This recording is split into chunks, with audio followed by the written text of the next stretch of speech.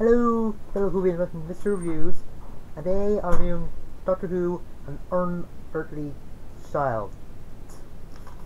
This is the pilot of Doctor Who, and also known as 1 million BC.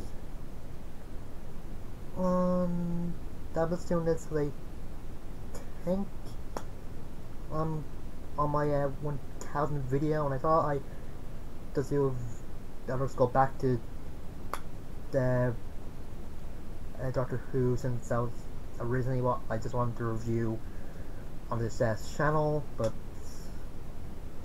you know what happens. Anyway, the theme is good, like the visuals and that, and I think that the story is okay and separated to 4 parts, I think. But I think only the first part is the best, so I'll get more to that.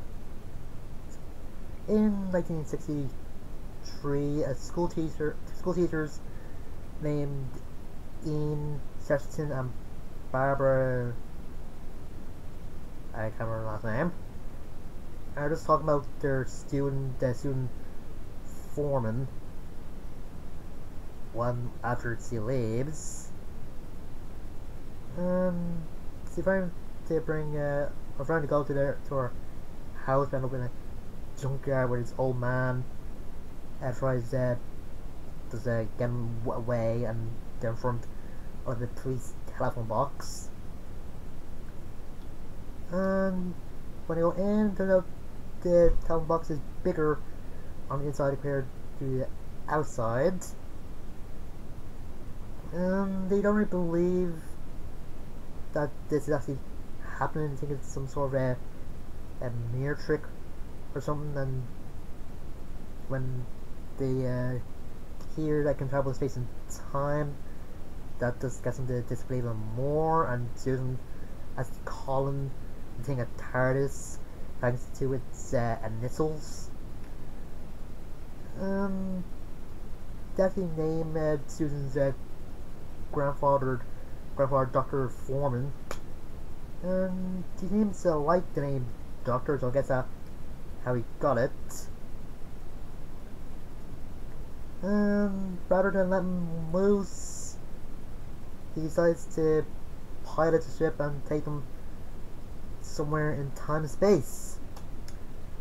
Yeah, this is a good first part, just on William Hartnell as a grumpy grandfather just trying to protect his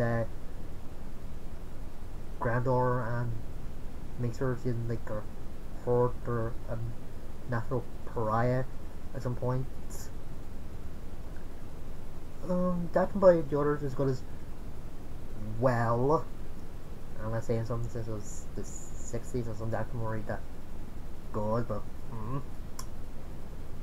the next 3 episodes in this story just take place sometime in the Mesozoic era, I think, where there was a caveman and they discovered fire, and that's the kidnap the Doctor and his companions because one caveman saw Doctor light his pipe, and he's finding it hard to make fire, so he's trying to force the Doctor to. And there's one point where the Doctor tries to knock the caveman out with a rock, but Ian just stops him, saying they're better than this. So this is probably the first time, well, definitely the first time, where the companion actually makes the Doctor a better person rather than a brute or anything. And just a few other things happened. Music is good, and the costumes are just good as well. I can't believe that they're cave people. I was like, I remember this one when it came out and just they're funny, and then just get wrecked afterwards. And I think Harold, when he wrecked, I think it was similar in this to Daleks. So I don't know, maybe just use the same type of technique for him or something. I don't know. And let's see what else. It's all that Susan doesn't really care about her grandfather, even if he's like stubborn and tries to. I don't know, he could control her, but maybe being too overprotective. But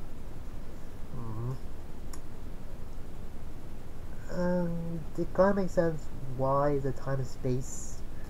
Like this is time and space though, since I think Barbara was a history teacher and Ian was a science, so the both companions can just do something in the episode, like explain things or whatever. It's pretty, as I said, the first episode is pretty good for the start. The next few episodes after that are just okay. I don't know if that's needed, but yeah, that's about it. Some good lines. Like they're saying they ever wondered what it'd be like to be wanderers from the fourth dimension, the Trills, the Exiles. I'm very sorry about that, right? But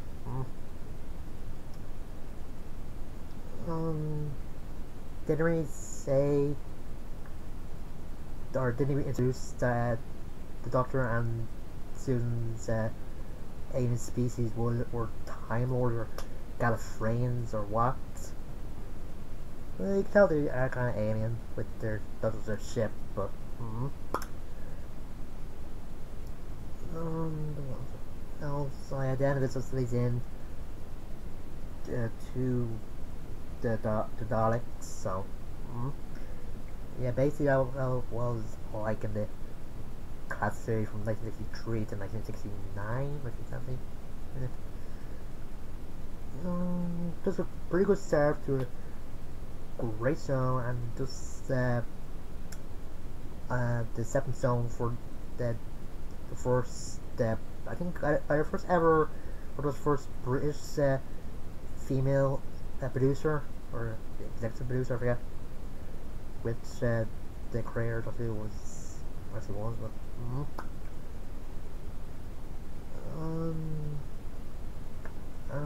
yeah, that's about it. Hopefully I get to 2,000 at some point. Until next time, have a zoo. See you guys later.